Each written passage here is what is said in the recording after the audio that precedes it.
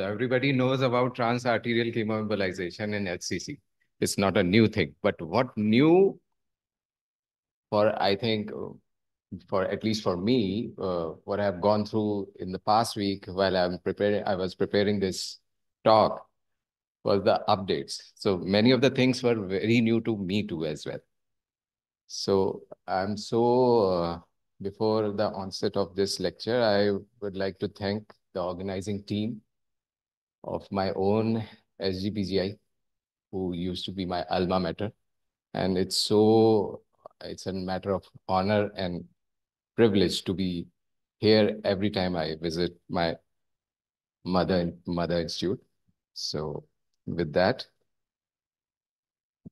I start my talk, which is transarterial chemoembolization in HCC, the recent updates.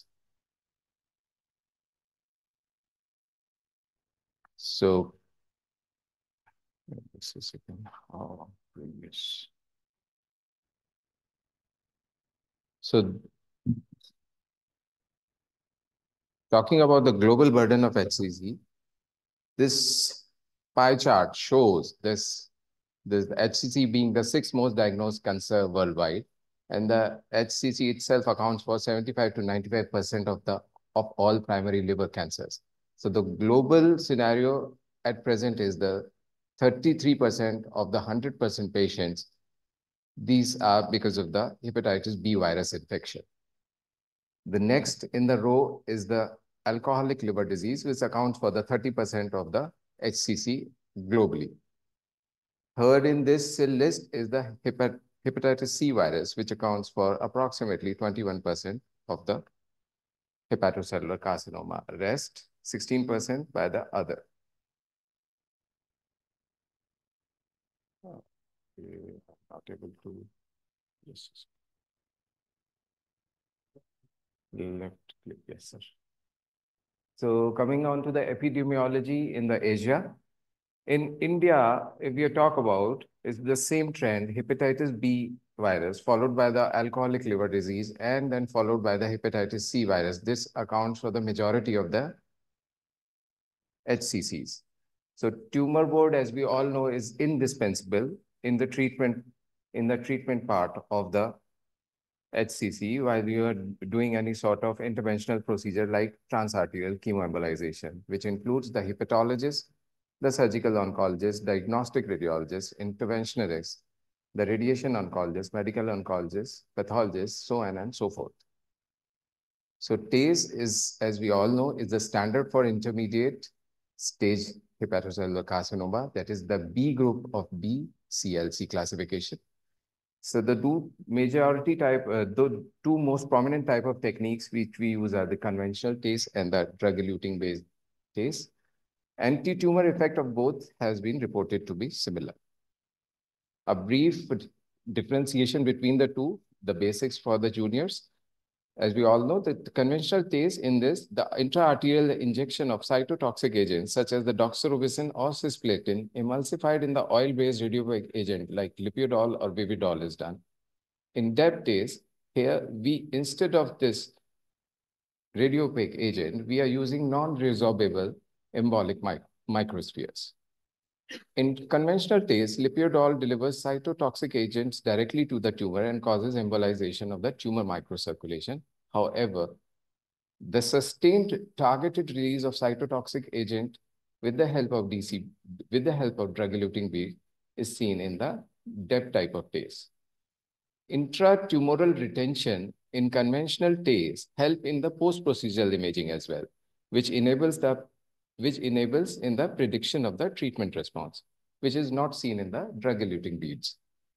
So the standard, we all know the conventional stage is the standard treatment for the intermediate stage hepatocellular carcinoma with the highest grade of recommendation.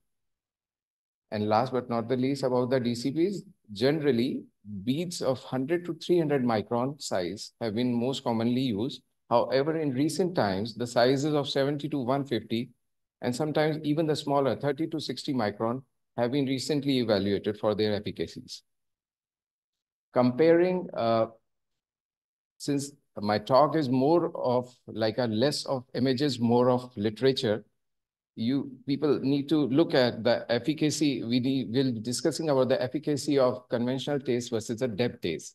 Several prospective studies and meta-analysis have compared the efficacy of conventional TACE and DEB TACE and showed no significant difference in tumor response or the time to progression or the overall survival. In a very prominent multi-center RCT, the Precision 5, DEB TACE failed to show a better tumor response than that shown by the conventional TACE. There was no significant difference in the tumor response on MRI at the primary endpoint or the 6 months after the procedure. So another study just related to the Precision 5, another Precision Italia study group, which is a phase 3 trial, also failed to show a statistical difference in the tumor response time to progression and survival between the conventional and the DEB TACE. This trial initially was planned to enroll 214 patients, but stopped due to the futility after only the 177 patients were enrolled. So among the 177 patients, only 88 were in the conventional TACE group and 89 were in the DEB TACE group.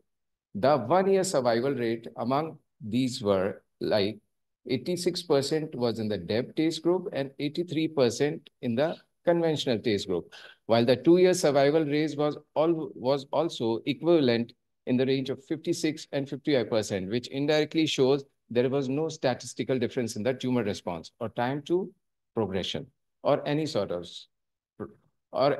survival data benefit.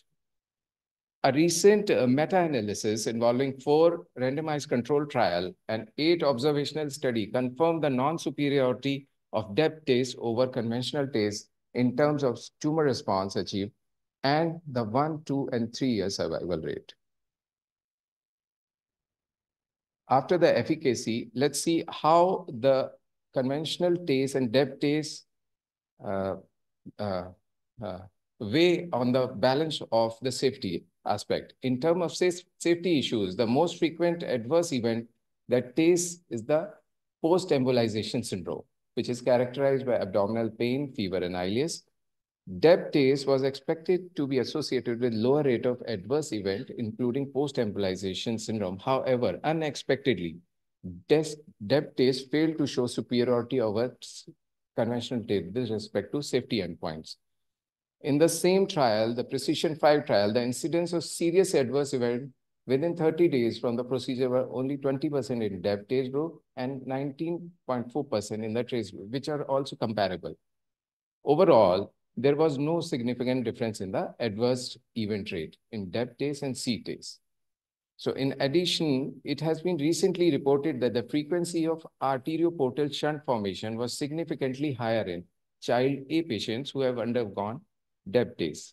Taken together, all these literature, the evidence is still insufficient to show that the DEB TACE is superior to conventional TACE in terms of efficacy, or we talk about the safety.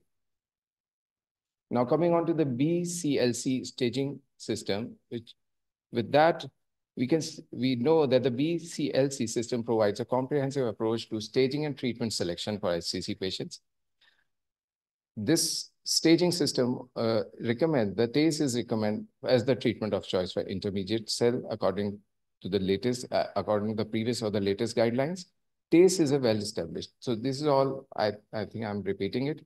So what need to be addressed is what is new in our 2022 BCLC updated system. So it has a whole lot of new information we are getting through this BCLC 2022 update. What are the key points? So the key points, while we are looking through the previous version and this newer version, BCLC 2022, is the first time inclusion of radioembolization in guideline, which is recommended as a treatment for the early stage HCC, which was not there in the previous guidelines. Second important thing is the division of the intermediate cell, that B group, into 3 subcategories, which eventually lead to different sort of therapy offered to the patient. Third is the patient with bilobar disease may be considered for combination therapy. So till date, we were not considering about the combination therapy, but in this update, we can see these patients with the bilobar disease can be considered for the combination therapy. Combination therapy in the form of TACE combined with immunotherapy and others. Fourth key point which we can observe in the BCLC22 is the integration of albumin bilirubin score and the alpha-fetoprotein. This scoring system helps in prognostication. And the fifth is the introduction of the concept of treatment stage migration and untreatable progression. So these two terminologies, treatment stage migration and treatable progression, I'll let you know in a few more slides. So these are the two very important study, the legacy study onto your left, which shows this was the basis where this study was the only basis by which the BCLC 2022 included transarterial radioembolization in their classification, in their recommendations. Then this study to your right is the IM-BRAVE study, which shows the use of atezolizumab and bevacizumab in unresectable hepatocellular carcinoma. And because of this study, we are able to see that atezolizumab and bevacizumab, they are now being considered as the first-line treatment in the patient with unresectable carcinomas. Another study design, which is another study called the Himalaya study, was the basis. With the help of this study, we are able to finalize that the two new molecules, the durvalumab and tremelimumab, these are also considered as the first-line treatment in the patient of unresectable HCC. Now, after talking about the conventional TACE and drug-eluting TACE, there is another, in the past decade, there is another concept of the balloon-occluded TACE. So as the word implies, balloon-occluded TACE means we are delivering the drug to the tumor, but with the help of a small microballoon, by occluding the particular target artery with the help of microballoon. So as with this image shows, the upper image shows the conventional TACE where there's no balloon and the lipidol emulsion is distributed not only to the TACE, but also to the normal liver parenchyma. But in the lower picture, you can appreciate when the TACE is being done with the help of microballoon, there is change in the flow dynamics of blood inside the liver, where after inflating the balloon, the hepatic artery pressure decreases and the hepatic artery and portal vein pressure gradient gets smaller. So as we evaluate in these cases, the tumor arteries are thick and have lower vascular resistance relative to the liver parenchyma. Thereby, the lipidol emulsion, it tends to flow mainly to the tumor cell, tumor directly and not to the normal liver parenchyma, which is a great advantage. So being a great technique, it has a certain pitfalls, and one pitfall of balloon guided TACE is the flow, there is a disturbance in the flow dynamics. Say, for example, in the upper schematic image, you can see that because the microballoon is drastically changed the hemodynamics. So if there is a communicating artery, like in this example, I'll show.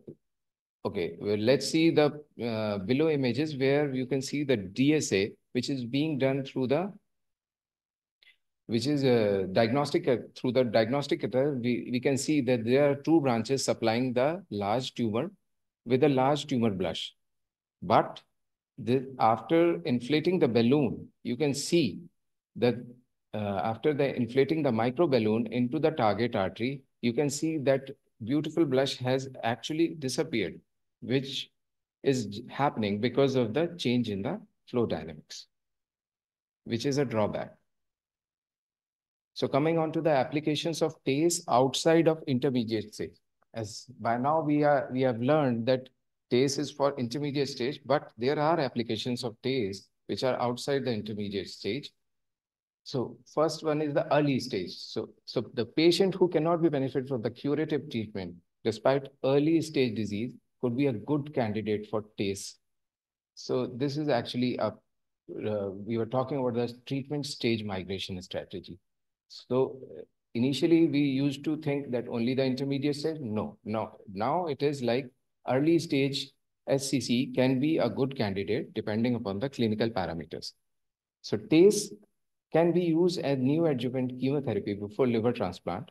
In such cases, TACE serves as a downstaging therapy, allowing a patient to become more suitable for liver transplant. And TACE sometimes also as a bridge therapy while the patient is on the wait list for the liver transplant. Several studies has demonstrated that TACE decreases the dropout rate from the waiting list of liver transplant. So next indication outside the intermediate stage, the advanced stage HCC, where we all know sorafenib is the treatment of choice for advanced HCC.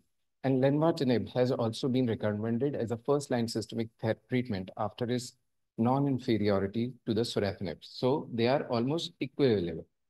More recently, the combination of atezolizumab and bevacizumab resulted in a better overall survival and progression-free survival than sorafenib, which is a part of a guideline too. Another important thing regarding the treatment of advanced stage SCC with the help of TACE is the rationale for the application of TACE in SCC with portal vein tumor thrombosis. As we all know, when the patient had portal vein tumor thrombosis, the collateral vessel formation around the portal vein allows for the preservation of liver function, which in turn makes TACE possible in selected case with segmental or subsegmental portal vein tumor thrombosis. After talking about all these safety, efficacy data and extra intermediate indications of TACE, we should also know about the failure and refractoriness of the TACE in the treatment of HCC. So meaning by we need to ascertain, we need to know when to repeat our we need to repeat our TACE sittings or when to stop it. So for this, scoring systems has been designed. One of the most prominent one which we currently use are the ART score system and ABCR score system, where ABCR means the alpha fetoprotein, the BCLC classification, the child Pew classification, and the response score. The below given table, it's given here, gives you the point-wise, how you point-wise calculate the various score before finalizing that this patient needs to have a second or third repetition of TACE or not. The fact that ART and ABCR score are not reflected in the current treatment guideline suggests that the neither score has been sufficiently validated. Though these scores are being used by many clinicians, but till date, they are not sufficiently validated. So it is being said that the clinician should therefore make clinical decisions after the careful assessment of an individual patient, patient's various clinical features, rather than just relying entirely on these scoring system.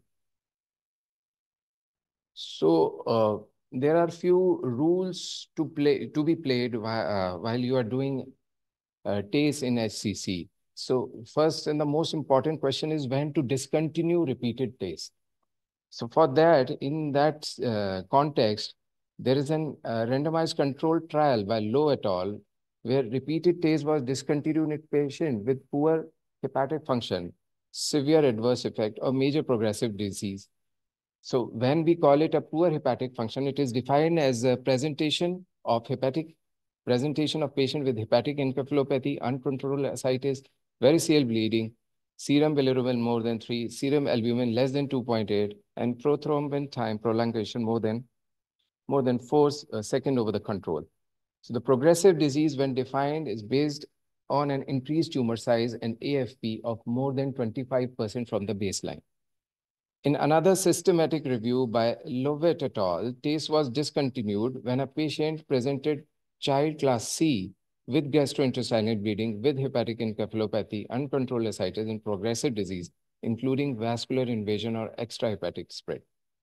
Unresectable tumor progression after TACE involves massive liver involvement, vascular invasion, extrahepatic involvement, and minor tumor progression with deterioration of hepatic function or performance status. It is clear that the patient with this condition will not be benefited by the multiple sittings of the TACE.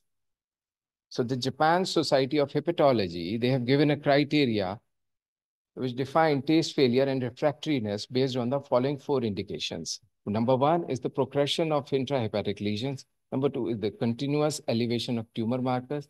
Number 3 is the vascular invasion. And 4th one is the extrahepatic spread.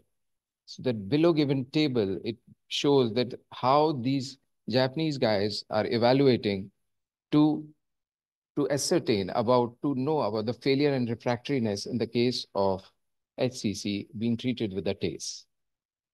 So despite being well acquainted by how the TACE, when the TACE, when to stop the TACE is done, we need to have a basic knowledge about the molecular pathways responsible for the TACE refractoriness. So for that, 3 main genes are being considered as the culprit genes which causes the TACE refractoriness. Number 1 is the c-MET gene. It has been associated. Number 2 is the P53 gene mutation, which has been related to the TACE failure and refractoriness. And finally, the SIRT7 gene expression is highly associated with TACE refractoriness and poor survival. Coming on to the combination therapy, combination treatment with TACE. So the combination treatment itself shows then when there is certain other modalities being used as a part of treatment with the TACE. So first, the most commonly done by the interventional radiologist is the TACE with the radiofrequency ablation. So going through the literature, I found there is an randomized controlled trial in patient with a solitary HCC lesion less than 5 centimeters in diameter demonstrate that sequential therapy with TACE followed by the radiofrequency ablation significantly improve overall survival compared to the therapy with RFA alone. In this study, the 1, 3, and 5-year survival rate were 94, 69, 46% for the combination therapy, and 82, 47, and 36% for the RFA alone. Another RCT demonstrated the superiority of TACE RFA combination therapy of RFA alone in the patient. In the patient with SCC lesion of diameter less than 7 centimeters, with improvement in the both overall survival and the recurrence-free survival rate. Another study being published in 2017, where it shows that for smaller SCC lesion 2 to 3 centimeters in diameter, there was no significant difference in long-term therapeutic outcomes between TACE combined with RFA and surgical resection, which implies that the TACE RFA combination therapy could be an alternative treatment for patients with a single small HCC lesion for whom surgical resection is unsuitable. Another two important meta-analysis reported that TACE combined with RFA was more effective than RFA alone, especially for the intermediate and large size HCC and in the younger patient with HCC. Now coming on to TACE with radiation therapy. So according to the extensive meta-analysis, 11 randomized controlled trial and 14 non-RCTs treatment with TACE plus radiation therapy resulted in significantly improved response and survival rate compared to TACE alone in patients with unresectable HCCs. In addition, TACE plus radiation therapy has shown a promising response rate and overall survival among hepatocellular carcinoma patients with macrovascular invasion in several observational studies. Based on these observational studies, a well-designed randomized controlled trial was conducted which demonstrated the first-line treatment with TACE plus radiation therapy was well tolerated and improved various treatment outcomes compared to those associated with sorafenib treatment among advanced stage HCC with macrovascular invasion. So this research, all the research provides a new treatment paradigm to treat patients with locally advanced HCC using a combination of TACE and radiation therapy. But interestingly, this SBRT, the stereotactic ablative therapy, which is endorsed in other guidelines across the globe, has no role in updated BCLC 2022 classification. They need to be clarified. Maybe it get clarified in near future. Finally, we are coming onto the TACE with systemic therapy. This sort of combination therapy is a very promising therapy happening, and most of the research currently is now being on the combination therapy where the TACE is being used with the molecular targeted therapies.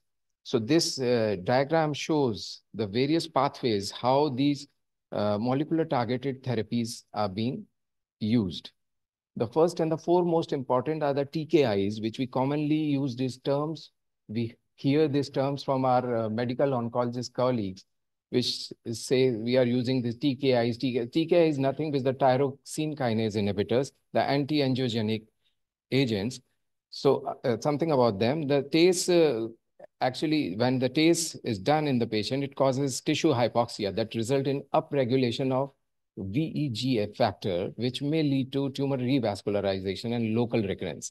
In this regard, the combination of TKI with TACE was expected to inhibit the revascularizing action of upregulated VEGF gene induced by the TACE. But accordingly, the combination of TACE with anti-angiogenic agents may delay the tumor progression or recurrence, and thereby thus improving the overall survival in patients. Kudo et al. Demonstrated positive result of the TACTICS trial, which is a randomized phase 2 trial comparing the TACE plus sorafenib with TACE alone, which shows the promising result. The use of TACE plus sorafenib resulted in a major improvement in the PFS of progression-free survival of 25 months in the TACE plus sorafenib subgroup versus the 13 months in the TACE alone group. The most distinctive feature in this is that the new intrahepatic lesions were not regarded as the progressive disease because they do not imply treatment failure based on the natural tumor biology. So second, after the tyrosine kinase inhibitors, next one is the combination therapy of TACE with the immune checkpoint inhibitors. Like we have already heard about the durvalumab and bevacizumab, which have been included in the BCLC guideline. So it's something about them. There is another approach being investigated in combination of immune checkpoint inhibitors with TACE. The loco-regional therapies include TACE activate the host immune response by promoting local inflammation and triggering the release of tumor antigens. When these tumor antigens are released by the TACE, subsequent administration of immune checkpoint inhibitor drugs can prevent intrahepatic micrometastasis, which are typically undetectable and are the main cause of recurrences. So the important trial, which had just completed last month in January 2024, is the Emerald-1 phase 3 trial, which has actually confirmed, or rather you should give a very promising data on the use of durvalumab and bevacizumab in combination of TACE is the first line ICI-based regimen.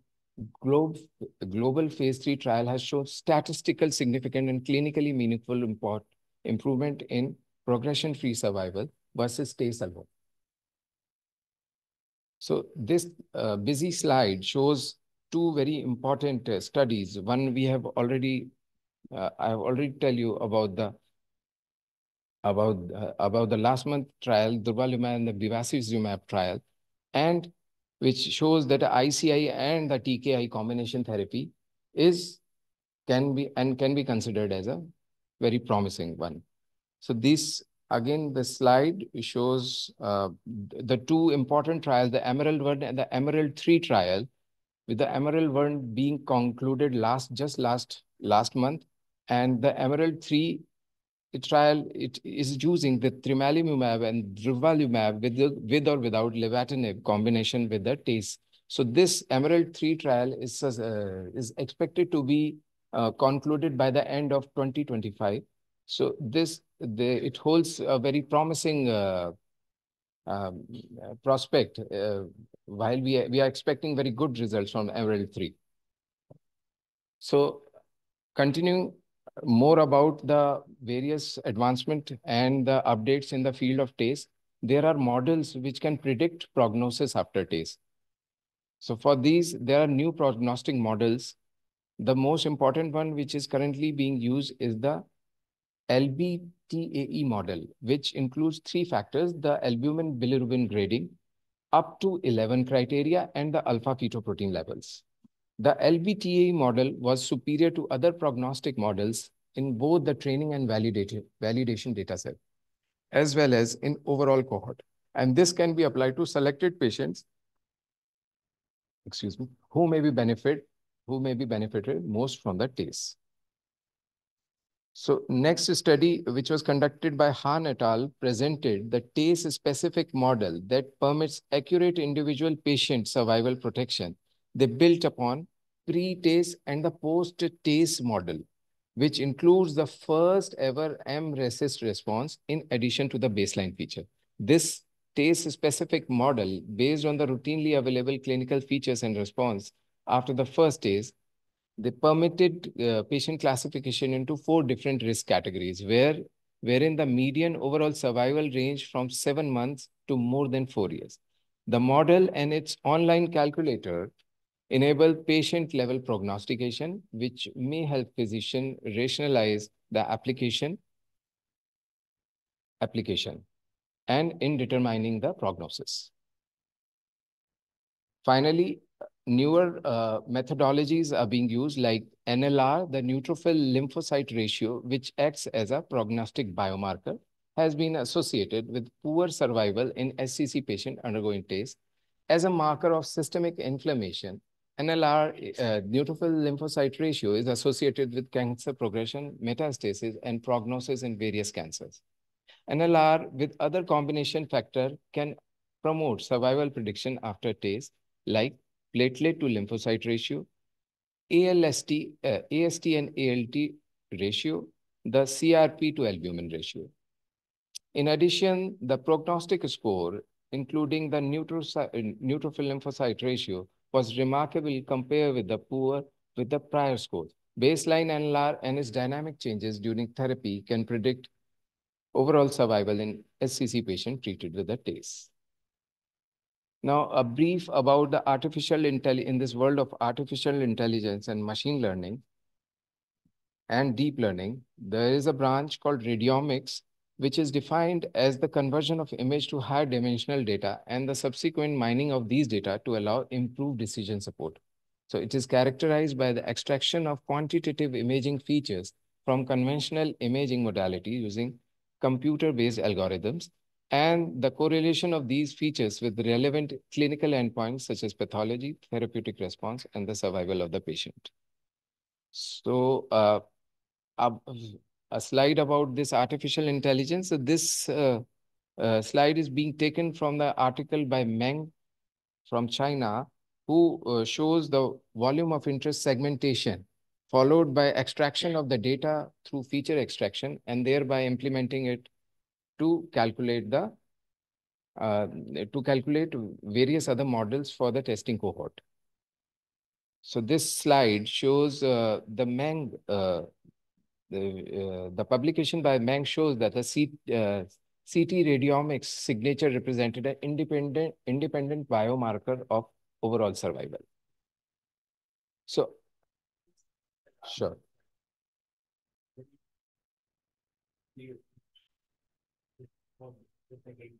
So, so in this, the Meng et al., he tried to calculate onto the arterial and the portal venous phase. He tried to map the tumor with the help of the volume of interest. So majority, I tried to interpret this article, but not able to decode it so much very well. But what can I get through what he was trying to convey is that he is trying to map every sort of volume calculation of the tumor in 3 dimension, in the tumor and the peritumor area as well. And after that, going through some processing over the computer-aided techniques, he was trying to convey that the overall, and he tried to incorporate these data set into the clinical picture and tried to uh, uh, tell about the radiomic signature, which actually acts as a independent biomarker for overall survival, which I need to be as well. Maybe because if like if they are probably volume of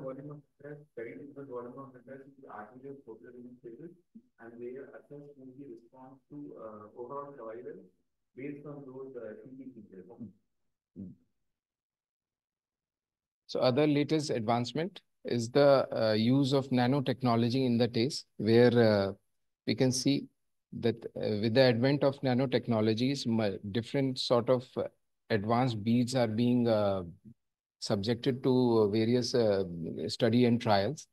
So these nano formulations perform functions such as embolization, chemotherapy, photothermal therapy, imaging, drug delivery, and drug control release, so on and so forth. Something about this DC bead Lumi. This is being used. This is being. I don't know whether it has been introduced in India or not. This is being. This product has been basically has been intended for use for specifically to compete with the conventional TACE, where these beads can be visualized on CT scan or the other fluoroscopy techniques, so that after the embolization has been performed in the patient, we can evaluate whether the target the drug has been delivered to the target or not. So concluding all what I have talked till now is typically there are two types of TACE, the conventional, the depth TACE. Physician can use either technique with the knowledge that there is a higher risk of hepatobiliary injuries and a relative lower risk of post-procedural pain after depth TACE than in comparison to conventional TACE.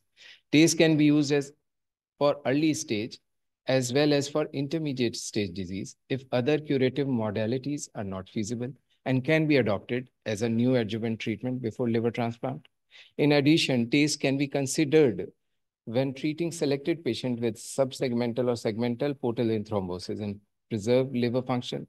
Repeated TACE can be determined based on the ART and ABCR scores. It is important to recognize TACE failure and refractoriness and provide patients with more personalized therapeutic regimes. Combination therapy of TACE with RFA radiation therapy is well established. TACE plus RFA is favorable for large SCCs, whereas TACE plus radiotherapy is specialized for SCC with vascular invasions. Research on the application of TACE with systemic therapy is still actively ongoing. And in particular, the combination of TACE with immunotherapy is expected to have better result in recent future. Recently, new prognostic models, the LBTA model, 6 and 12 score, the TACE specific models, the neutrophil lymphocyte ratio, and the radiomics and deep learning have been developed to predict survival after the TACE. Thank you so much for the patient listening. Thanks.